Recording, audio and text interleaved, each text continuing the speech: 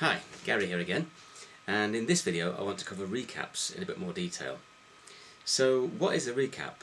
Well, basically a recap is just to find out what the pupil's done before and what they've remembered about what they've done before. Why do you need to do a recap? It's important to do a recap because you need to find out if the pupil has remembered the relevant points from what they've covered before, so that you can then move on to the new subject. There's no point in moving on to something new if they've not retained the knowledge or understanding or skills from what they've previously done. So we're dealing with part 3s in particular here. You've got to remember that the pupil isn't your pupil. You've never met them before, so you don't really know what they've done and what they've not done. You can't assume that they will have been taught whatever you may have taught somebody up to this stage. So the only way you can find out is by asking them questions.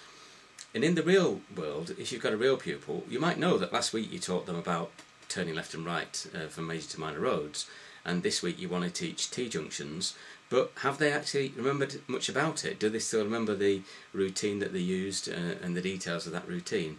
If not, then it would be unwise to teach the new subject. So in the real world you might decide from the recap that you weren't going to actually teach the subject that you were planning on teaching, but you were going to go back over what they did last time until that was in place and then move on to the new subject. So the recap is quite important to make sure that whatever the objective is that you're going to set is actually the correct objective based on what they've remembered from what they've done before. So how would you recap? Well, recap is basically questions, but the questions have got to be well targeted. They've got to be relevant to the subject that you're going to be teaching on today's lesson, and you've got to try and target the answer that you want by using an effective question. So what do I mean by that? Well, it's no use saying to the pupil, what do you do if you're going to turn left or right, let's say, for example. You need to be a bit more specific. They can give you lots of different answers to that, and all that's going to do is waste your time. You're not going to find out anything really specific. And in a part 3, timing is important. You've got to remember that you've only got 30 minutes in which to teach this whole thing, and so if you waste a lot of time in the recap, then you're not going to have as much time to do the rest of it. So keep the recap brief, but be precise with it, be specific. So for example, if you wanted to talk about MSPSL, you might say to them, what routine did you use when you were turning left and right, and see if they can remember MSPSL. They might just give you the letters there, MSPSL, so you would have to find out if they could remember what each one of them stood for. And go into each one in a bit more detail. So with the mirrors, for example, you might say, which mirrors did you check if you were going to turn left? And if they give you the right answer, you can praise them for that, but then say, why do we need to check the mirrors?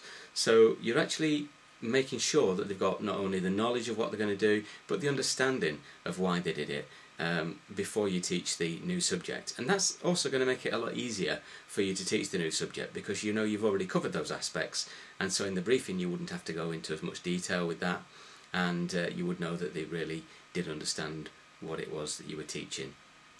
So the recap is a very important element, and the questions that you use need to be targeted. The best way to think about that is to think of the answer that you want to the question first, and then invent the question.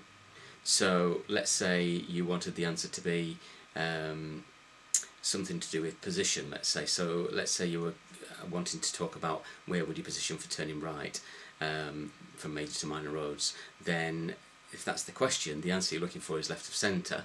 So you would start off by thinking to yourself, well, I want him to say left of centre. How am I going to get that answer? So if you just said, where would you position at a junction, it's not specific enough. You need to talk about positioning for turning right. So the way that you word the question is very important, and as you go on you'll learn ways of wording the questions to get really the answer that you're looking for. The other thing to avoid is getting yes or no answers. So it's no use saying something like, do you remember that routine that you used? Because they would just say yes, and that doesn't tell you anything. You really need to find out, have they remembered it, and are they going to tell you it? So by asking that, you might then realise and say, okay, well, what is it? But that's wasted a bit of your time. So try and avoid questions that start with, do you remember, or can you, do you know about, or something like that. But start them with what, where, when, how, why, those kind of words, which will then have to generate a response. And if you know what the answer is you're looking for, you can usually target the answer with the question and hopefully they'll get it right. And if they get it right, give you a chance to give positive feedback as well. So it all works to your advantage. So I hope that's explained a little bit about recaps, and I'm going to just put a little slideshow up again like I normally do, so that you can see that again at the end as a recap at the end for yourself. Thanks for listening.